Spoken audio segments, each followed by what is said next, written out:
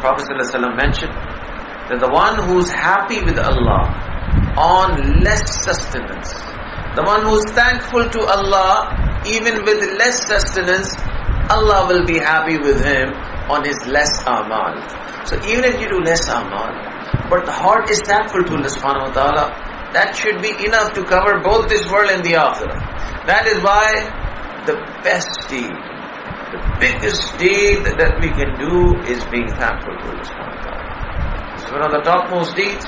This is something that makes Allah subhanahu wa ta'ala happy so much, He does not want too much worship from us even after that. And this is how we are also.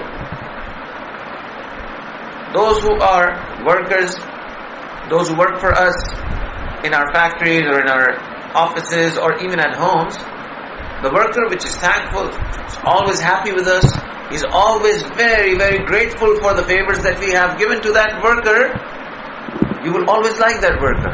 And even if he's doing less work, we'll say, no, this is one of my, this is my man actually, because he's, we have strong connection. Why do we have the strong connection? Because he's always so grateful for the favors that his boss has given him. Same is the situation with Allah subhanahu wa ta'ala. So the one who's more thankful, Allah ta'ala says, I will be happy with him even if he does less worship than others. So that is why it is important to remember the favors of Allah subhanahu wa ta'ala, to be thankful to Allah subhanahu wa ta'ala.